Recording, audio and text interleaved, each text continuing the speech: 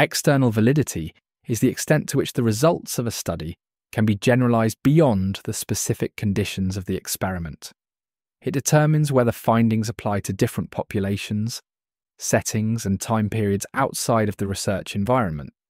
High external validity means that a study's conclusions are relevant to real-world situations, while low external validity suggests that the results may only apply to the specific group or conditions tested.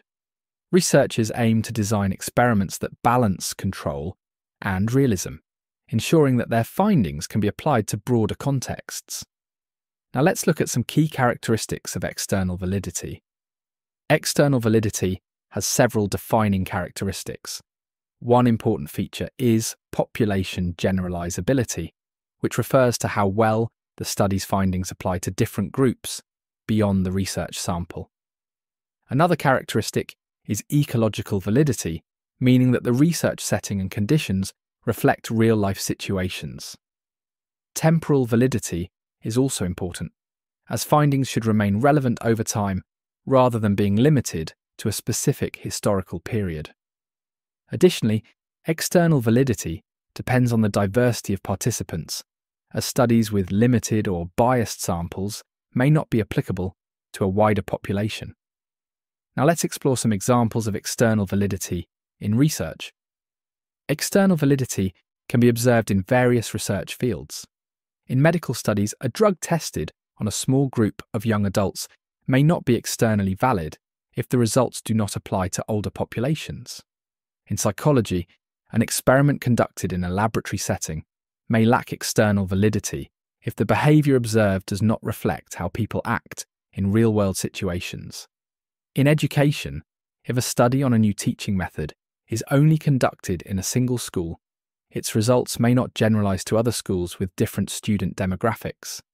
These examples highlight how external validity affects the applicability of research findings. Now let's examine some strengths of external validity. One major strength of external validity is that it ensures research findings are useful and applicable to real-world problems. Studies with high external validity help policymakers, educators, and healthcare professionals make informed decisions based on data that reflect diverse populations and settings.